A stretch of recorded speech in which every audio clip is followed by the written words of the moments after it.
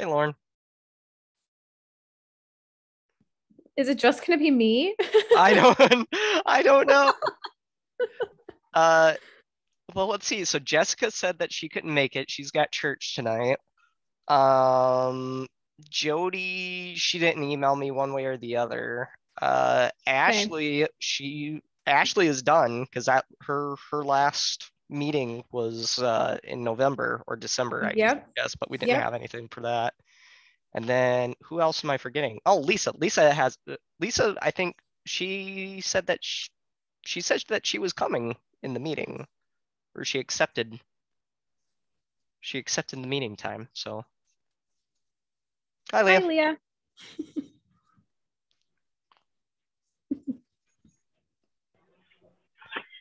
So if we don't have enough people Yeah. to do a quorum, Then what I'll probably do is I'll probably just pass on the action items, which is just the order of the agenda and the approval of minutes anyways. And then I would probably just go straight to discussion items anyways, since that doesn't really require a quorum. But That sounds good. yeah.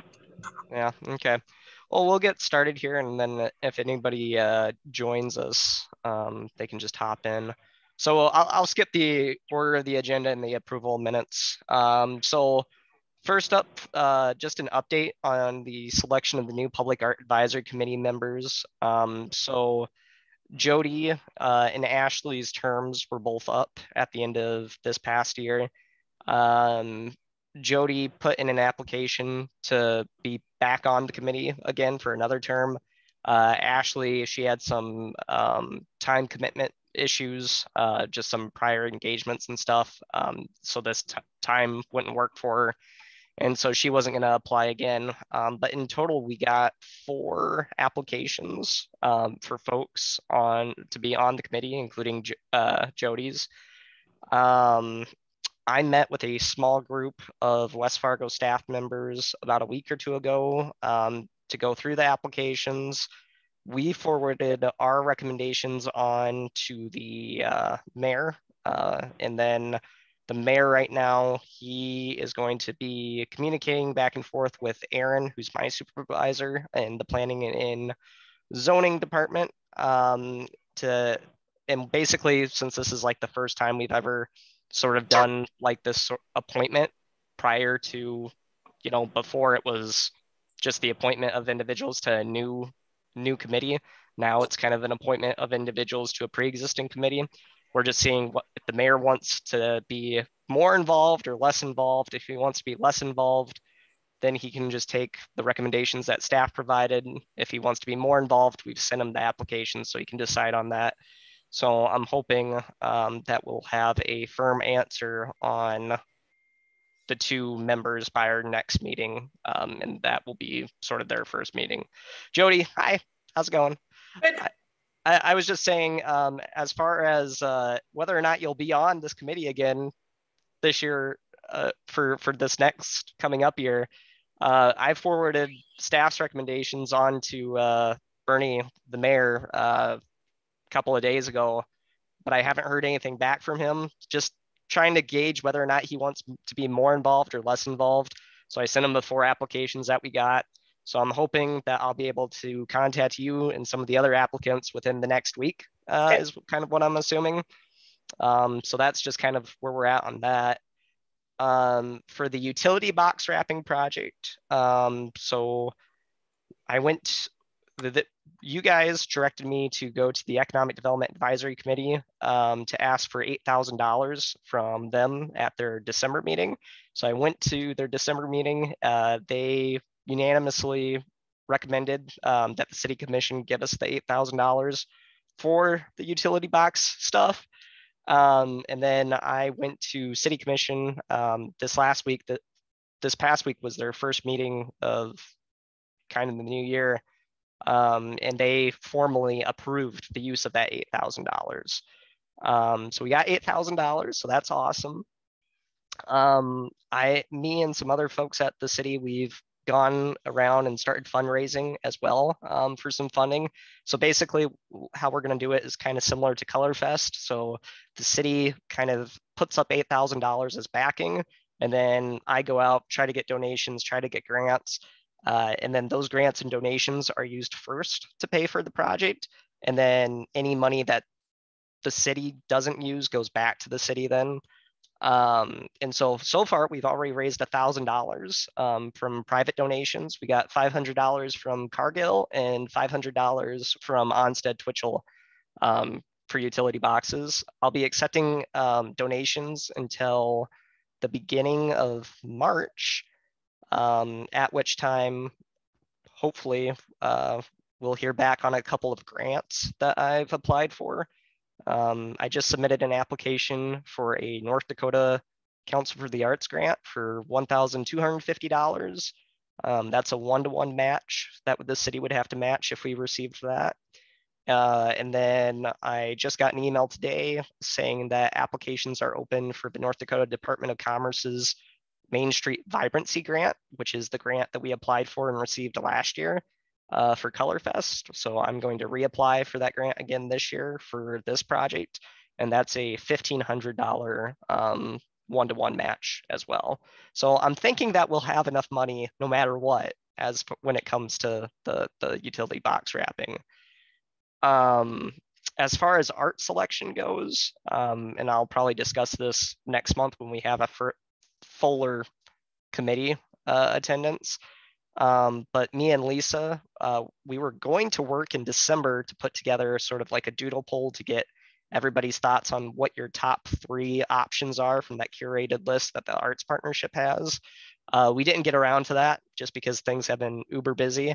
So I'm hoping to get to that probably within the next week or so. And then I'm hoping to get that doodle poll out to you folks by the beginning of February. That way, by the time that donations close on the project at the beginning of March, we'll also have our art selection process done as well. So we can do that public polling, and I can talk to our communications department to put that poll up so West Fargo residents can vote on what art designs they like the best.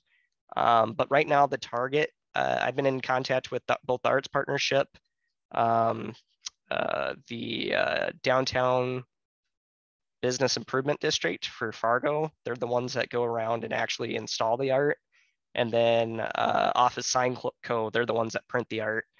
And basically the deadline that I've given them is that we'll have all of this art up by the first cruise night of the year, which is going to be June 17th. So everything is on track so far. I'm happy to report. Great work, Malachi. I'm really excited for all of this, and thank you for all your hard work with it. I know there's lots of moving parts. My question was, did we ever hear anything back from Eddie, Sheely, and Choice? No, we did not. So Morgan Kastner, she was our economic development specialist with the city. Unfortunately, both Morgan and then also Lauren, who you folks might remember from Colorfest, both of them left for other opportunities at the city within the last 2 months. So we don't currently have an economic development department. So I'm filling in for the economic development department. Our code enforcement officer just left last week too. So I'm going to be filling in for code enforcement too. So doing a lot of different things. But before she left, Morgan sent out an email to a bunch of businesses that had donated money to us prior for Colorfest. One of those was Choice Bank. I followed up with Choice Bank probably before Christmas time, and Eddie was going to forward that information on to their donation committee. I have not heard anything back from them, but now that I have approval from the city commission to move forward with the project, I'll be reaching out and kind of doing a little bit more soliciting of donations. So I'll be talking to Eddie probably again sometime next week, I would imagine. Okay, sounds great. Thank you. Yeah. But that is sort of the only updates that I have. Oh, I guess my only other update is I will be gone the month of March, from probably March 30th to, well, actually I'll be gone from, March 30th to March, April, May, to the end of April, about a month. I'll be gone about 4 weeks for paternity leave because me and my wife are expecting our first baby. So and she's due March 30th. So looking forward to that. Congratulations. Thanks. So I'm not sure if we'll have right now I'm tentatively planning that we'll still have a meeting for March. But depending on if baby decides to come early, I might have to shoot a cancellation for that. But that is all the information I have. So our for West Fargo Parks, our activity guide information is for spring summer is due in like the next couple weeks. So are there any? So I know we did Color Fest last year. I know that you don't have an economic development department. You're wearing like 30 hats right now. But do you foresee any upcoming things similar to that, or also would we still want to add that our committee would be a part of the art night event, like you were a part of last year when you got paint on your pants? So both questions. Yep. So the city doesn't have any planned events as far as art stuff goes for the summertime. I'll leave it up to the rest of the committee to decide whether or not they want to do the art night stuff. But if you guys do want to do it, or even if we don't want to do it, but you still need volunteers, I will totally volunteer again this next year. What is everyone's thoughts on that? Just do you kind of want an overview of it? Does anyone remember what it is? An overview would be nice. Okay, so this will be, I think, the 5th or 6th year that we've done it. So it's usually in July for Park and Rec Month, and we have it in the park. We have live music. We usually have like Blackbird, Woodfire come out and do pizzas, and it's just a really nice family and friendly event in the park. There's lawn games, but the number one thing that's featured is free art projects. So we do 3 free art projects. We make sure that there's something that's like tangible, not paper.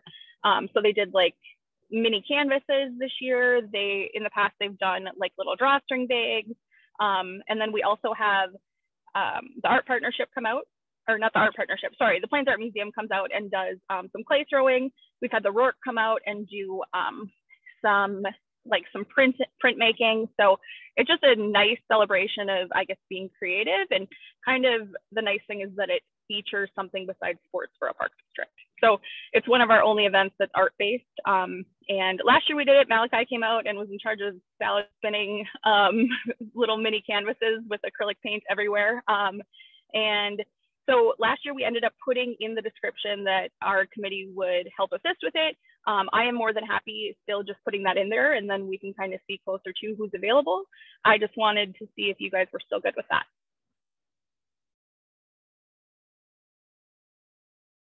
I like the idea of that. I think that it's important to get the arts in there just as much as different activities, I suppose. Can we add that to the agenda for our next meeting to talk about with more people here? Yeah, I'll make a note here. Yeah, I unfortunately will have to have it in the book before then. So before I'm then, just gonna, yeah. I would.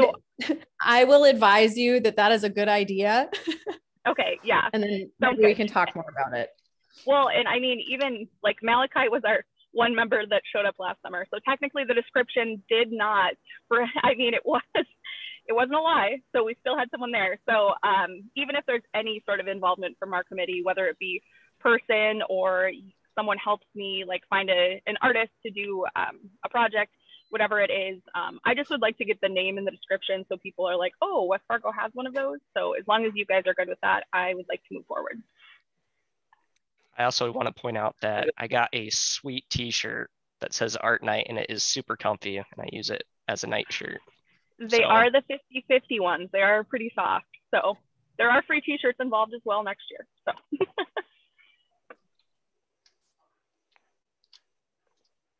Awesome. Sounds good. I will get that added.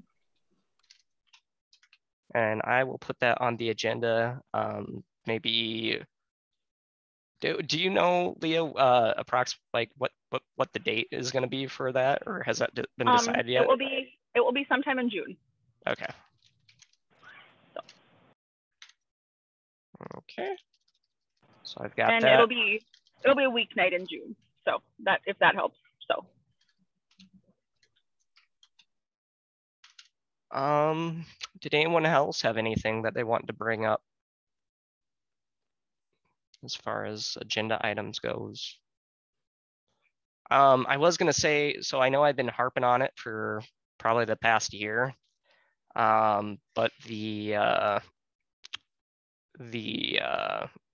public art master plan that I've wanted to do for a while now, that is still being talked about. Basically, we didn't get funding for it last year. I did apply for a National Endowment for the Arts grant for planning purposes for that. We'll hear back. I believe it's end of March, beginning of April is when the feds will probably reach out to folks to let us know whether or not we got that. That does require a 1-to-1 match though, and it's $50,000. So I'd have to get the city commission to sign off on it if we did receive it. So I'll keep you apprised of what I hear back for that. In the meantime, I was directed by the planning director and the assistant city administrator to start maybe doing an RFP, writing or drafting an RFP for soliciting a firm to do that public art planning. I was wondering sort of what your thoughts were as a committee, if anyone on the committee has had past experiences writing an RFP and would like to be a part of that process, or if he would like me to sort of draft it and then bring it before this committee for review and approval. It just kind of, I'm fine with whatever. It just kind of depends on whether or not you folks want to have more of a hands-on or hands-off approach to it. Is that something that you need a decision for right now? I can't speak on everyone else's experience. I haven't experienced writing other things, but that was at a collegiate level, not real world. This is what this is. So Jess, Matson Fluto might have some experience doing that. I'm personally fine if you want to draft it and then we can go through it. But if that's something that we can save and wait till the next meeting to talk about too, I'm also okay with that. Yep, I'll do that. And I just kind of brought it up tonight as just a point of discussion, just to let you know that it's still being talked about. It hasn't been completely keep it in the dialogue, Malachi. Yeah. Because then the city also does have so I don't know if you've had the chance to drive down Cheyenne Street recently, since it got redesigned last year after it got torn up and everything. But if you actually go walk around Cheyenne Street there's actually places within the concrete there, within the sidewalk for like statues or sculptures. And some of it has, I believe there's like electrical hooked up too, so that we potentially could have like lights shining on some sort of like sculpture walk thing, or something similar to how Phillips Avenue in downtown Sioux Falls, if you've ever been to Sioux Falls, has statues and things like that. I was talking to the city administrator the other day and she's like, yeah, we can't wait until there's statues on there. And I was like, well, I don't know if we should do statues now or wait until we do the public art master planning first before that happens. But I just wanted to let you know that, there's still people at the city who are all like, yeah, that's going to be super cool when it gets done. So still keeping it in the dialogue, in the discussion. I was also going to bring up tonight whether or not this same time would work for everyone. But since there's only 3 of you here, I don't really feel comfortable, taking maybe that might be something I can just follow up on in an email to all of you. I was just wondering, does this time period, like 5:30 to 6:30, work for everybody? Does the third Wednesday of the month usually work for everybody? I didn't really know. Yeah, okay. I'll follow up in an email and maybe do a doodle poll just to confirm that the times work with everyone, especially since we'll be probably having a new person joining us as well. Well, with that, that's all I had for tonight. I will save the actionable items for next month when we hopefully have a fuller committee. Basically, it's just the approval of the minutes from the last meeting's minutes anyways. I am planning, so last year, we had more sporadic meetings, just because we didn't really have any projects going on after Color Fest. I'm expecting this year will probably be pretty similar in the fact that we'll have meetings with actionable items or updates and things like that of that nature, up to June. And then after June, it's kind of up in the air unless one of you has a project that you would want to do, or thoughts or ideas, or if somebody from the community has a project that or an application that they want to take through this committee. Cool. That's all I got. Sounds good. All right. Malachi, before we go, Jess Matson, Fluto, and I are working on a project on our own that we will want to bring in front of the committee at some point. The art bus? The trolley, yeah. Our art trolley? Yeah, sorry. I thought the trolley. Yes. I always think it's like is it an actual trolley? It's an actual trolley. That is awesome. All right. I know. It's pretty cool. That sounds amazing. So and I love the hope, yeah, with you there too.